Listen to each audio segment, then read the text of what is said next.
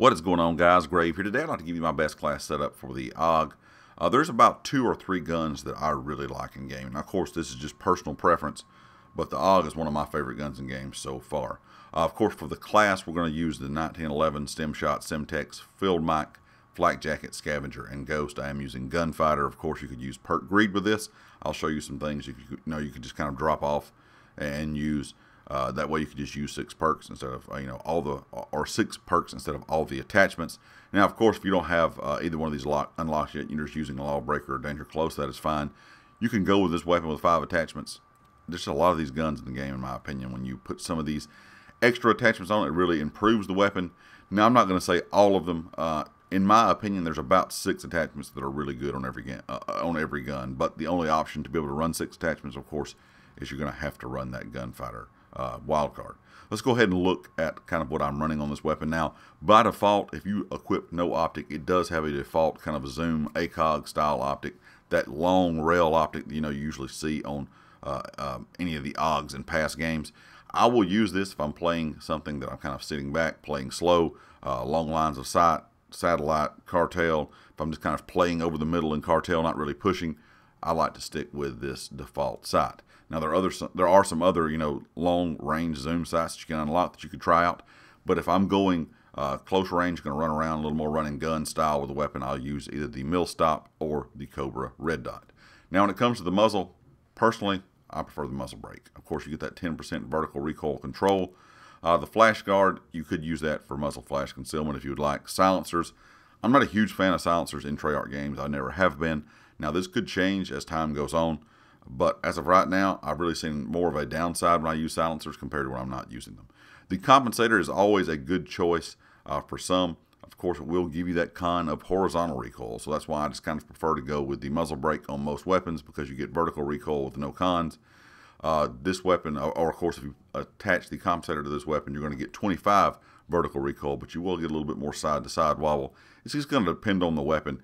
If you can kind of maintain that horizontal recoil, that side-to-side kind of jitter, you might want to try out the infantry compensator. And when it comes to the last two, of course, I don't have these unlocked, but there's really nothing here. The agency silencer is not bad, but my only issue is that bullet velocity, and bullet velocity is very, very important in this game, so I try to not add any attachments that's going to hurt the bullet velocity too much. When it comes to the barrel, there are several options here. I prefer just the very first rapid fire barrel. This is going to give you a 13% fire rate with no cons. Of course, if you're playing something where you're going to have to damage vehicles, the Cavalry Lancer is always a good choice, but I don't ever really use this.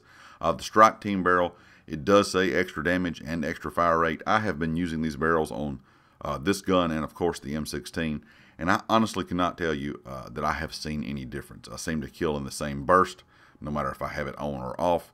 It's going to take some more testing, some more playing with these barrels. But right now, I'm not really seeing the advantage of having this extra, quote, damage that it shows for the cons of effective damage range and idle sway. One other thing that you could use maybe would be this titanium barrel if you would like a higher fire rate.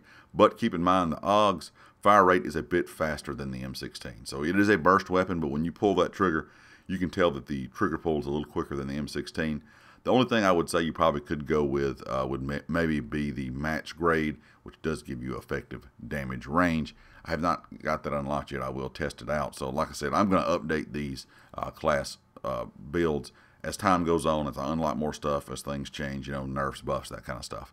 What I'm using on the body is the SOF target designator. If you guys have not tried out a flashlight yet on your weapon, definitely try it. The reveal distance is insane, how far you can see people with these.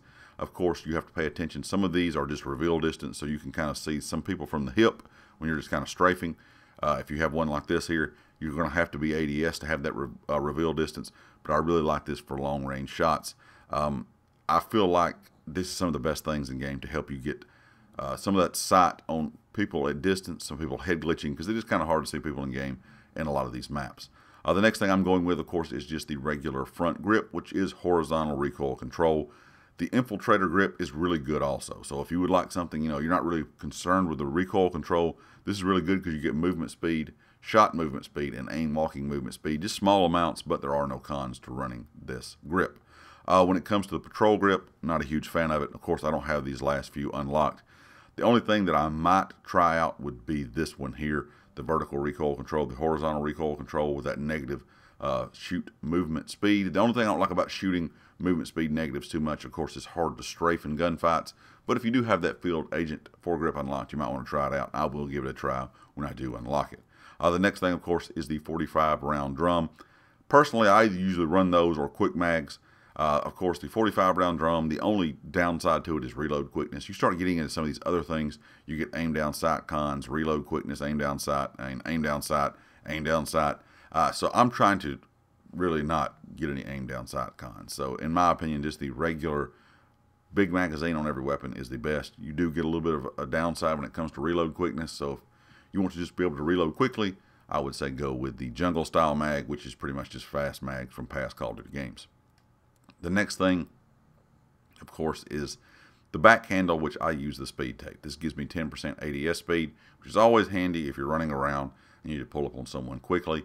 You can go with the field tape. The flinch resistance in game is not like in past CODs. I think a lot of people see all these attachments and think, oh, the flinch resistance is bad, or flinch as bad as it was on other CODs. You're not really going to flinch a whole lot when you get shot. It's mainly visual flinch on your end. It's not flinching to make you miss your shot. These things are handy. I do like the flinch resistance. I'm not sure if it's a placebo effect, but I can sometimes tell a little bit of difference. But personally, overall, in my opinion, the aim down sight speed you can get with some of these is a lot better.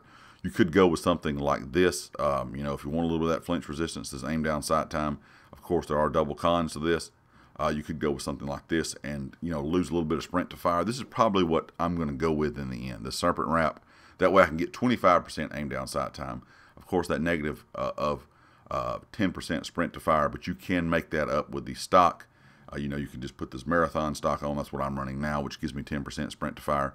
Or you could put the Raider stock when you unlock it. This is probably what I will go with. That's giving me sprint to fire and aim walking movement speed. Hip fire accuracy when it comes to ARs, I'm never really concerned about it. You could always take off the flashlight and slap on a laser. I wouldn't recommend that because I really do like the flashlight, and if you start to use them, you will notice you can see enemies at a lot different ranges, and it's a lot easier to find people on the map.